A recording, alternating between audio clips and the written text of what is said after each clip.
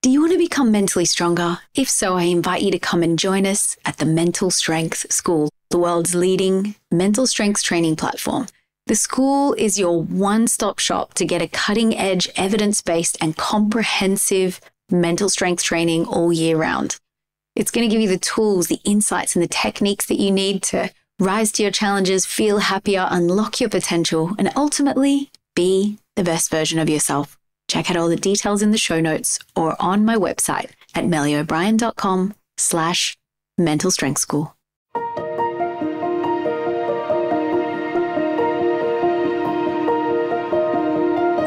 Hey, I'm Melly O'Brien. I'm the host of the Deep Resilience podcast. And in this podcast, I'm going to be sharing with you the right tools, skills, and insights that you need to stay mentally strong, no matter what life is throwing your way right now. I'm here to support you, coach you, and comfort you as you navigate through the hard times of your life. Today, I'm going to be talking about the power of awareness and how to use mindfulness to transform your state of mind. The human mind is a double-edged sword. The helpful part of the mind is that it's great at solving problems in the external world. It's great at thinking about goals and planning the steps towards them. It's great at figuring things out. It can help us to learn new skills. And it's a wonderful survival machine. That is, it's always thinking about how to keep you safe. And if danger does happen, the mind will be very, very quickly at responding and helping you to avoid that, or reacting rather. It's got a kind of all these conditioned automatic patterns that when danger arises, it's going to move very quickly to keep you safe. However, the thinking mind, the human mind, has a dark side in that it very easily can tip into patterns of worry and anxiety, rumination on the past and beating ourselves up, get stuck in negativity and pessimism. It forms limiting beliefs. It often generates a constant sense of lack, where you never feel good enough and it always wants more. It has a form that it takes that we often call the inner critic that can crush our confidence. And it gets caught up in all kinds of resistance patterns that can cause us a lot of suffering. So while the mind can be very helpful in some ways, its programmed patterns are not always helpful. In fact, a lot of the time, what the mind is doing is hurting and hindering us. So there are many patterns of the mind that cause a lot of suffering and stress when they're left running wild without our awareness. So a lot of people think that the way to fix this is to get rid of thoughts, but that's actually not true. And there's a big body of research that demonstrates that getting rid of thoughts actually only makes them more powerful. It makes them louder and stay around longer. But the incredible power of awareness, or what we often call mindfulness, the practice of mindfulness, is that it is the one core skill that not only unhooks us from all of the conditioned patterns of the mind so that we can determine for ourselves what is helpful for us to follow and use and what is unhelpful, right? So it does two things. It helps us to step back, unhook from the conditioned patterns of the mind, and simultaneously connects us to a deeper part of ourselves and an enormous reservoir of wisdom and calm and inner strength. So a good analogy for the importance of mindfulness is to think of your mind as being like the ocean. Okay, the surface is like the thoughts and the feelings, including all of the conditioned patterns of the mind. Sometimes the waves of thoughts and feelings on the surface are fairly calm. Other times it's really tumultuous and choppy, and we're being kind of buffeted by winds and storms. But if our attention is constantly getting stuck here only on the surface, as happens a lot of the time for many of us, We're like a dinghy in high seas, just being tossed around at the mercy of whatever waves of thought and conditioned patterns and feelings arise. But if we can learn to drop our attention a little deeper, then we immediately are able to take a step back from those thoughts and feelings, and we're no longer so yanked around by them. So then we become untangled from the thoughts that create our anxieties, our ruminations, our negativity, our restless nights, and we find some mental space. And now that we have that mental space, we can respond instead of reacting to those waves, and we can live more intentionally. For instance, if there's helpful thoughts, we might choose to engage with those and follow those. And if there's unhelpful thoughts, we maybe choose to not engage. But most importantly, we can just live a more intentional, a more meaningful, a more purposeful life as human beings. So again, we often find that in the same way that just below the surface of the ocean, there's a calm, deep, and still place, so it is with us. If we shift our attention from being caught on the surface waves all the time and anchor ourselves in a deeper awareness, we find a place of wholeness, of wisdom, of deep strength and love. We touch down into awareness itself, or what I often call in my teachings our core self. Core self just meaning this is deeper than thought. It's the deepest, closest in experience of who we are.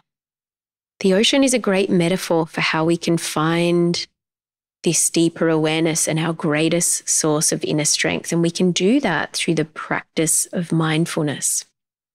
There is truly so much power in simply being present. That's why mindfulness is such a crucial practice to becoming mentally strong, to becoming deeply resilient, which is actually a more integrated, a more holistic sense of inner strength. It's mentally, emotionally, and spiritually strong. Awareness is not just a blank screen that's able to look at thoughts. Awareness, this core self, has its own kind of intelligence that is a different kind of intelligence than the thinking mind. While the thinking mind is good at logic and planning and figuring out things and survival skills, this core self holds an intelligence that we might abbreviate into wisdom.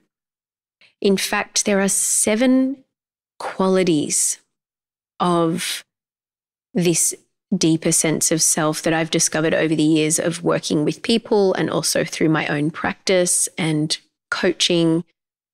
So I've found that no matter what difficulties or mental struggles we are working with at the time, no matter how insurmountable or overwhelming these things feel, when I can work with a client and they agree to pause and I can help them to become deeply present, getting them to inhabit the present moment, be mindful, clients will often start to show these qualities. Okay, there's 7 of them. We'll just go through them here. The first one is peace. For starters, with enough presence, enough letting go of thinking or unhelpful emotional and mental patterns, clients immediately start to feel less fear, stress, and overwhelm and start to feel greater peace. This usually comes with a sense of kind of almost like snapping out of it or waking up and touching in on this still place inside where they suddenly knew everything was okay. You often see an immediate change in their facial expressions when they touch this place of inner calm. The second thing is a sense of clarity, connected with the self.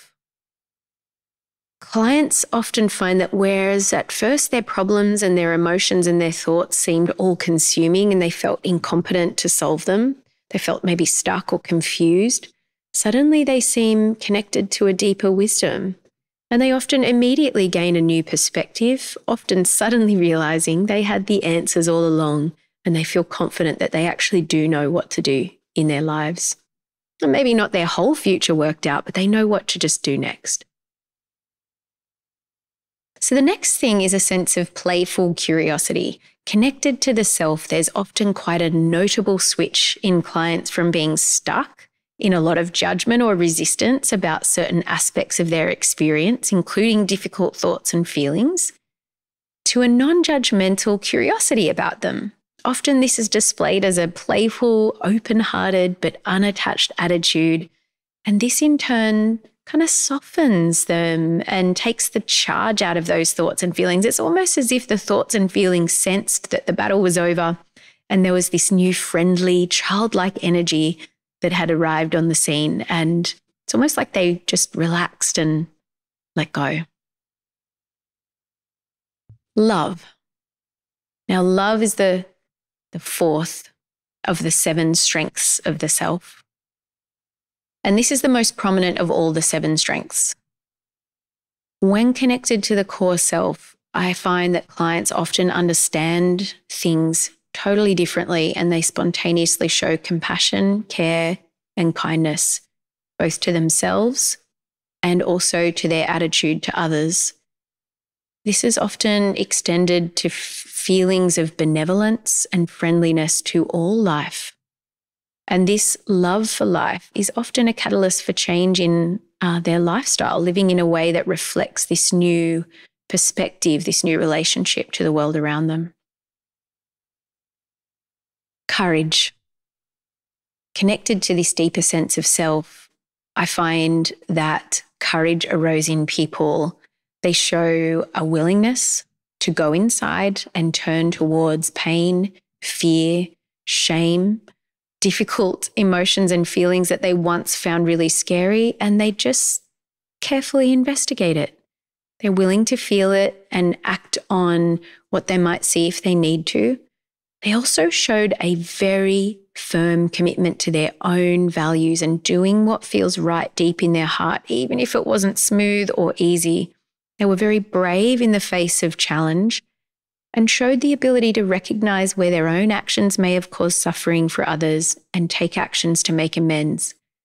And this courage also allows people to be more authentic in their expression of who they are, because they're unafraid of what other people are going to think.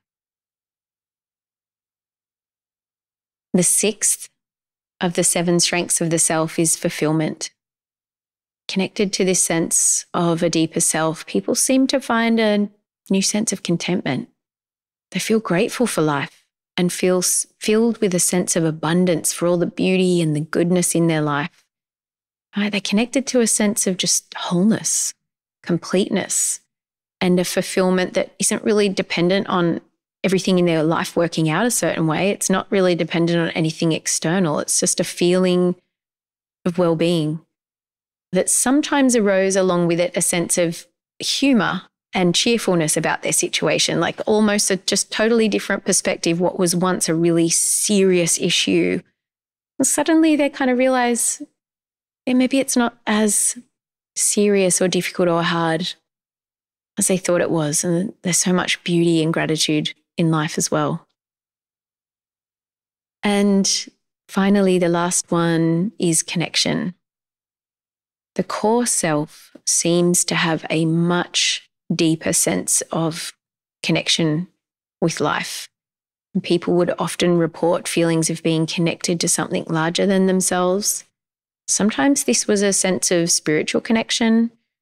Other times it took the form of just a deeper sense of connection to the people, to the planet, to all of life, or a feeling of connection to a much broader perspective of life beyond the normal circumstances of life.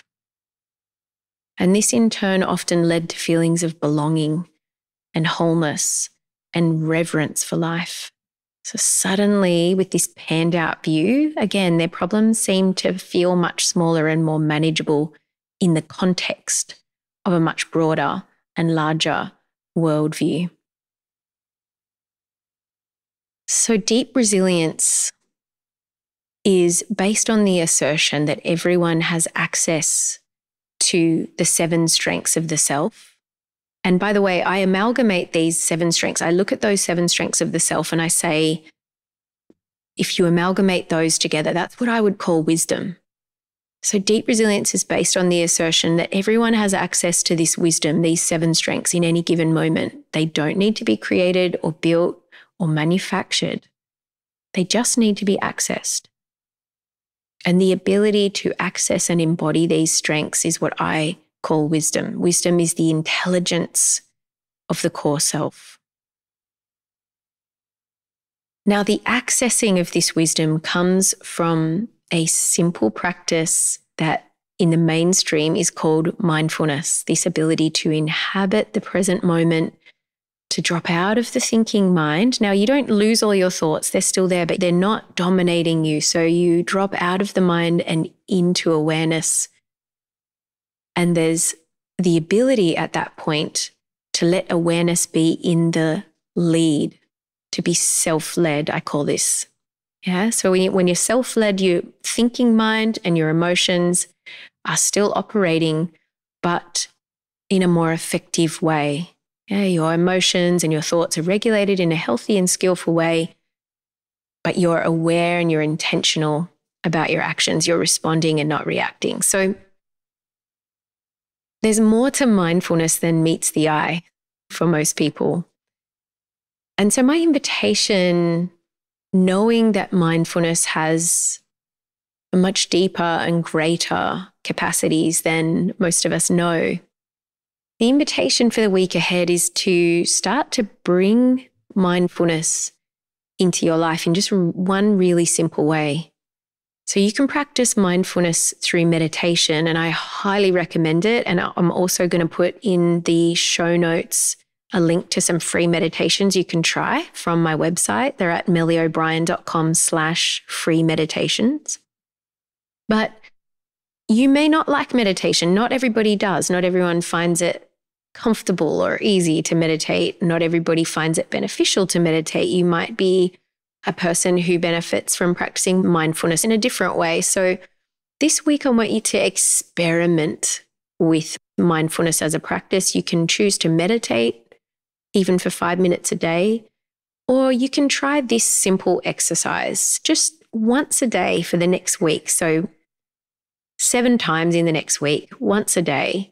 See if you can just take a pause and just take 5 deep, slow, mindful breaths just to center yourself and connect with that deeper wisdom within you. So that's our practice. I'm going to be practicing alongside you once a day. If you care to, you can meditate, but once a day, just taking a pause, take 5 deep breaths and have an intention to connect to some deeper wisdom within you and to proceed from that moment with as much awareness as possible, just being present in the moment.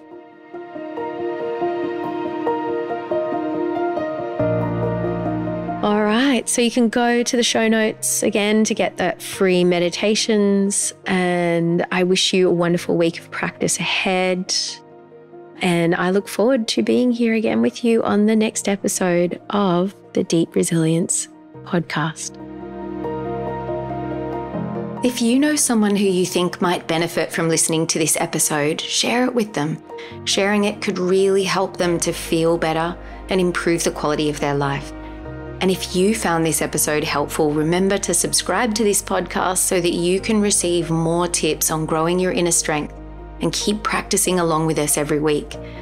And if you'd like some more support in becoming mentally, emotionally, and spiritually stronger, come check out the offerings I have to support you on my website at mellyobrien.com. As well as coaching and course options, I also have a bunch of free resources for you, including a free Deep Resilience Care Package, which you can begin to use right away to get some immediate relief from stress and suffering, improve your resilience and mental well-being, and help you navigate whatever you're going through with more wisdom, skill, and confidence. You can find the links for all of that in the show notes. Thanks again for tuning in. Take care and stay strong.